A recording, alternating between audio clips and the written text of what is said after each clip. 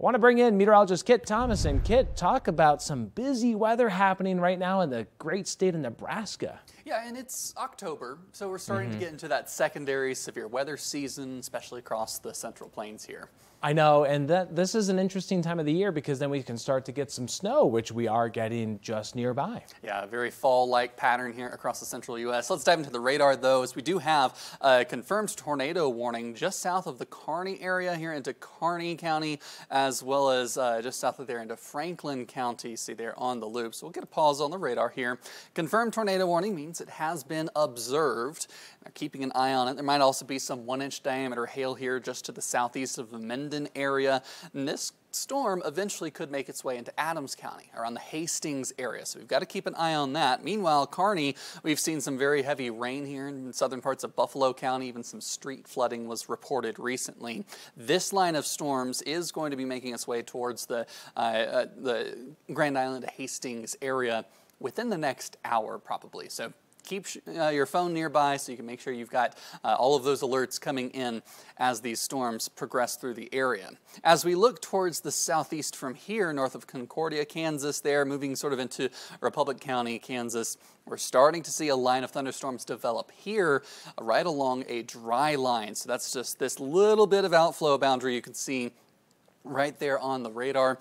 Might see some more of these thunderstorms get a little more potent, possibly needing an expansion of the tornado watch that we have in this area. So we can take a look at that tornado watch until 7 p.m. tonight. That's, of course, Central Time. We see all the way up from Holt County down towards Graham and Mitchell counties in Kansas. So we'll have to keep an eye on that. Again, like I said, Lincoln may be added on. We'll have to see. The Storm Prediction Center has released a discussion about this zone where we might see that expansion. So we'll keep an eye on that here at Weather Nation for the next couple of hours. Looking at the last 3 hours, we've had this low pressure system that's developed across the high plains here, starting to kick out, and it's going to move east over the next couple of days. It's bringing with it some pretty heavy rain. Remember how I said Kearney had some street flooding?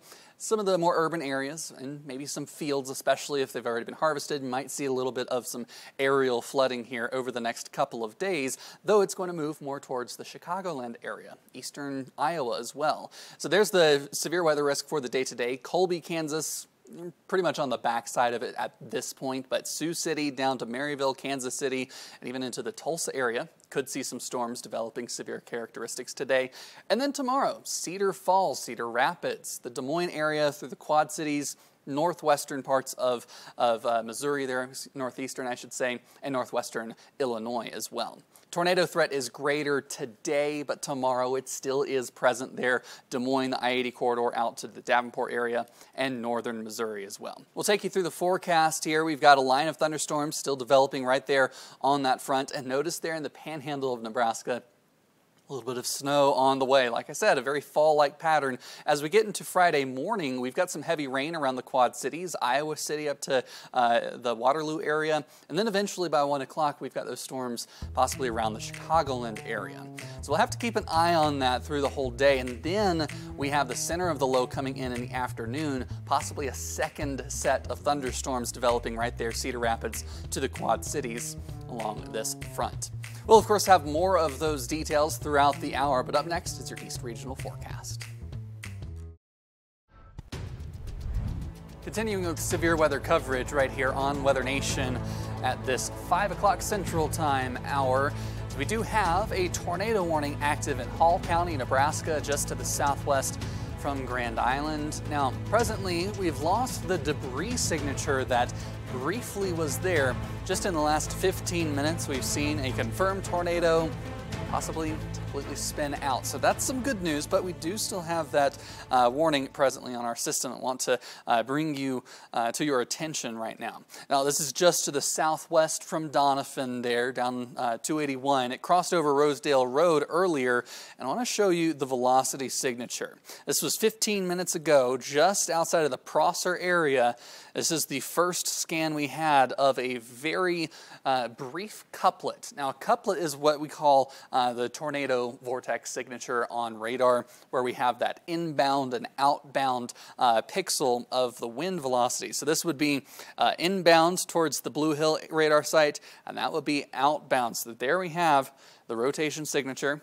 Then it just crosses into Hall County as it gets that warning issued, confirmed warning, and then it completely dissipates, at least on visual for the radar.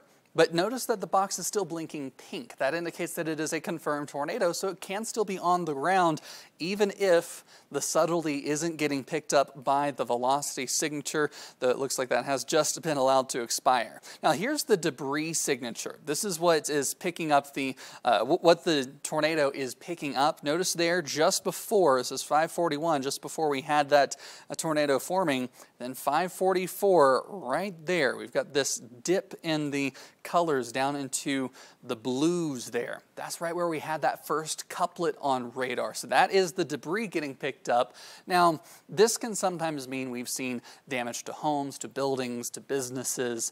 But here, this is a very rural area. I'm fairly familiar with this region.